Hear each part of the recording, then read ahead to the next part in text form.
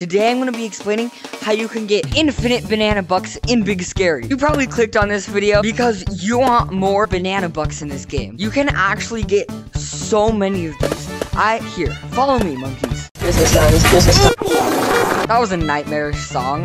So I actually have 2 hats that I still haven't got yet, but I can get them within like 15 minutes. Must like and subscribe, and let's hop right into the tutorial. You probably know how to get money in this game, which is running around and hoping for the best, which works. Here is a banana buck right now, boom. Now, the way I do this is I go to the levels that I found that have like the money most often. So you'll spawn in, come down here, skip this first left turn, come to the second left turn, and then that's where the money is. Then what you want to do is you want to come back here to level 2, go there, and then see if there's money right here, which there is for me. So just straight to this left spot. If you don't see it, it's not here. Also, I'm not sure if there's a bug, but there's always like 2 things.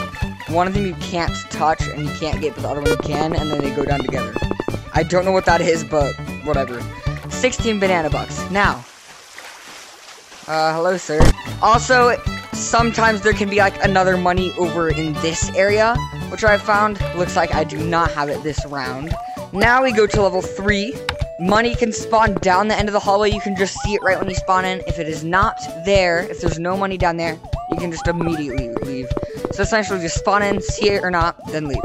Then we go to level 4, run down the incorrect one, so it doesn't matter yes or no. And then, if you see money up on top, yellow slide, come and get it. I don't have any this round. And sometimes there can be money down below. If it's there, go get it. Now we're going to skip 5 and 6 because I seriously have never seen money there. If you do see money, like, say in 5, I actually have seen money. I think it's not worth it in 5. It takes too long and it's too spooky. And 6, I just don't see money, so I don't know. If you know a spot that it spawns, you can get it. Now, number 7. You want to come up here to the very top. Sometimes there will be money here. Also, I'm not sure, but if you know this secret place, there will be money down there. Now, for some reason, I never do. I just never have it, so I don't really check. If you do see money down there, you can go down there as well. We're gonna go to 8. 8 will have money up on here. If you don't see it from the beginning, you can just leave. Go to level 9. For level 9, you're just gonna collect the money if it's right in front of you. If it's not here, you can just leave. And that is my path. We go to level 1, see if it's there. 2, 3, 4, and 7, 8, and 9. If you do see money in like 5 and 6, or 10, 11, 12, you can go to those spots. I think it slows down because I haven't seen money there, or it's just in a farther spot to get.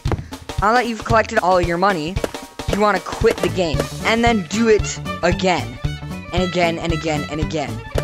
Now, doing this respawns your money each time.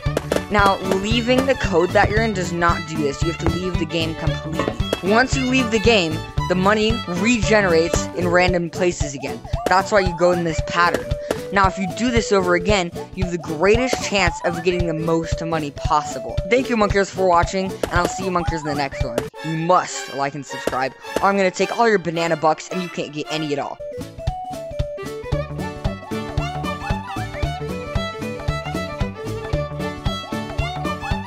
Yes, and boom, we just got every single hat.